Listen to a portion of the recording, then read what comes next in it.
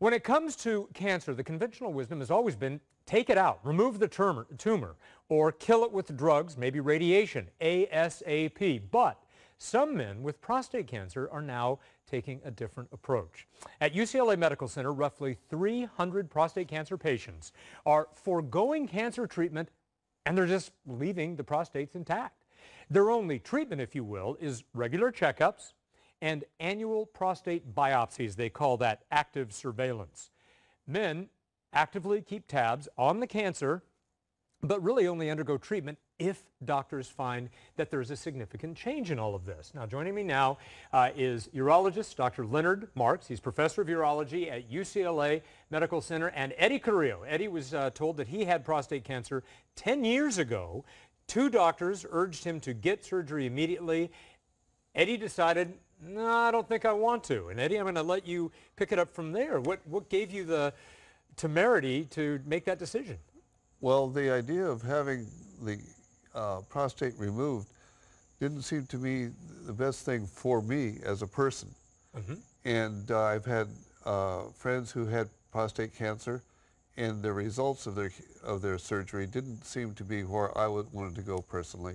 Well, I mean, do you mind if I say this? I mean, I think, if I was put in that position, any man would be worried about incontinence possibilities, sexual performance problems afterwards. Is that what you're talking about? Oh, yeah. This is something that, as I've gotten older, that it's more open to talk about with my friends and family.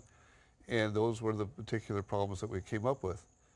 So now, and you got to Dr. Marks, did you? Well, I had a regular physician who found out that I had a high PSA, referred me to another urologist, and it was like a cattle call to where, let's go have the prostate taken out, not really examining me, really not going through any research with me personally. Scary, isn't it? Yeah, then I happened to hear a research study that was going to be done at Dr. Marks's office. So I contacted him, and we became physician and patient. And you got on it. Now, Dr. Marks, hey, you're a cutter. You're a surgeon, right?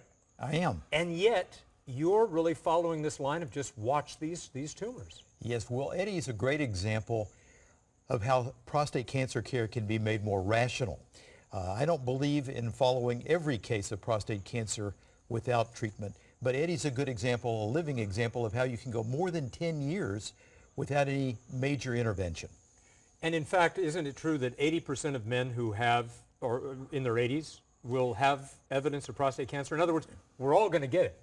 The statistics are that about 80% of men in their 80s will be found to have microscopic foci in their prostate glands, but even in younger men, even in men in their 30s, 30% may have these small spots of non-lethal prostate cancer that can be found, and we detect these on prostate biopsy. Doctor, is it true that all prostate cancer is slow growing, or are there different kinds of cancer within the prostate? No, there are different kinds of prostate cancer. The biopsy is everything. That's why we follow our people like Eddie very carefully with biopsy. If it's now, when you say follow, I'm interrupting you, it's called ASCAP? Our program at UCLA, we call it ASCAP, Active Surveillance for Cancer of the Prostate. Okay. These are for men with what we judge to be low-risk prostate cancer, men who we think will die with rather than of this little spot. Now, this biopsy, is this a painful and difficult procedure to do every year? No, it's a minimal discomfort. I had a lot of anxiety when he first came up with this idea, but I got confidence in the doctor. And it's like a thump, a pinch. Mm-hmm. And we have to take 10 pieces, 10 to 12, and it's a matter of maybe 4 minutes, it's over with. Eddie, do you mind me asking, 10 years post, how has your cancer progressed much? Can you even tell? No, the last examination, last biopsy, it was no change at all, and he suggested maybe we could even wait 2 years. This is amazing for so many men who have gone through this surgery over the past 30 years, thinking they have to cut that, that tumor out. Dr. Marks, thank you so much. Eddie, congratulations, man. Oh yeah, I'm ready for it. Well, now that's another story we'll have to handle. All right.